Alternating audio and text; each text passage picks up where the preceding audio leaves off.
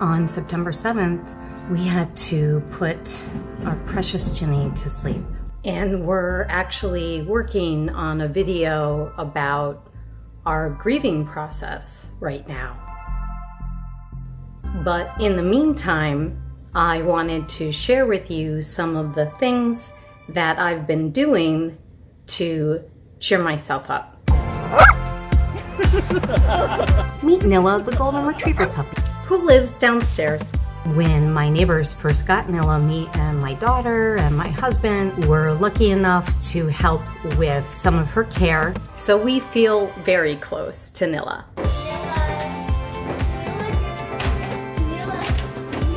Now she's 10 months old and we got to spend some time with her in our apartment. Come here. Yes. What a good girl, yeah. This is a dog that pretty much has you at hello. You got the goose and the tennis ball. Get that tail wag. It's kind of like impossible not to love Nilla immediately. Maybe you just like smelling Ginny's smell. Even though we miss Ginny so much, it's really nice to have a dog around, even just for a few minutes. She's like, wait a minute, there's a lot more dog toys up here than in the living room. Someday, hopefully really soon, we'll be ready for a new forever dog. But for right now,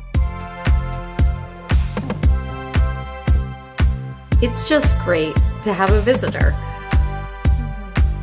From Nilla the puppies. Yes. Yes. Right? That was exciting. Don't forget to subscribe so you don't miss any of my future visits with Nilla and other new dog friends, like Desi, the terrier rescue from Puerto Rico.